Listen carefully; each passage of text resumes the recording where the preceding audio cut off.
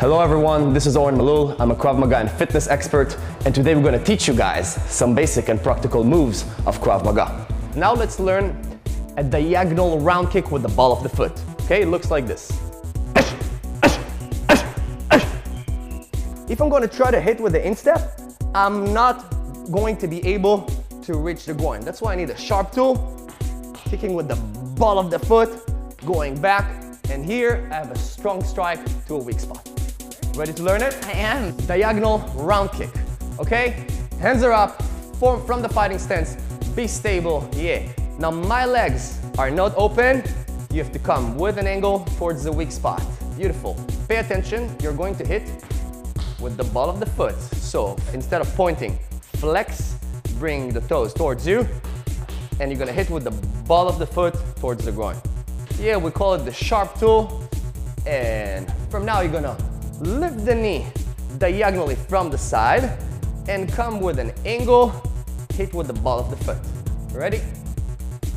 Yeah, add a snap to it. Boom. Yeah, hands are up, try to be stable, and yeah, that looks better. 1, 2, 3, 4, 5, 6, 7, 8, 9, 10.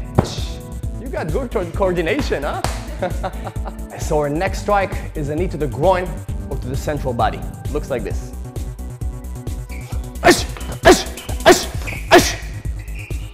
Okay, now, till now we've been handling a long and medium range strikes. What does it mean? This is a medium range that I can reach him with my hands. Long range, I cannot reach him with my hands. So I attack with my legs that are longer. But what if he's actually close to me? Get closer. Yeah, what if he's actually close to me? Now from here, it's not very comfortable to throw the palm strike. Yeah. Right? I don't have this range of motion. A kick to the groin, also not very practical. He's too close for me. So what I do is I go with the knee. We call this short range of motion. Boom! To the groin, to the central body, or even to the head. Okay? So guys, let's break it down. Pay attention. Now he's close to me, short range. Okay? Now from here, I could give a knee without even holding him. That means just lifting the knee, extending the hips a little forward, and boom, boom, boom. Right? I could do that if he's close to me. But much better and stronger if I'm able to grab him. I'm grabbing diagonally towards his shoulder to pull him and give the knee at the same time. That's going to create a much stronger strike, right? So holding the shirt, holding the shoulder, pulling while giving the knee. Boom, boom, oh, oh.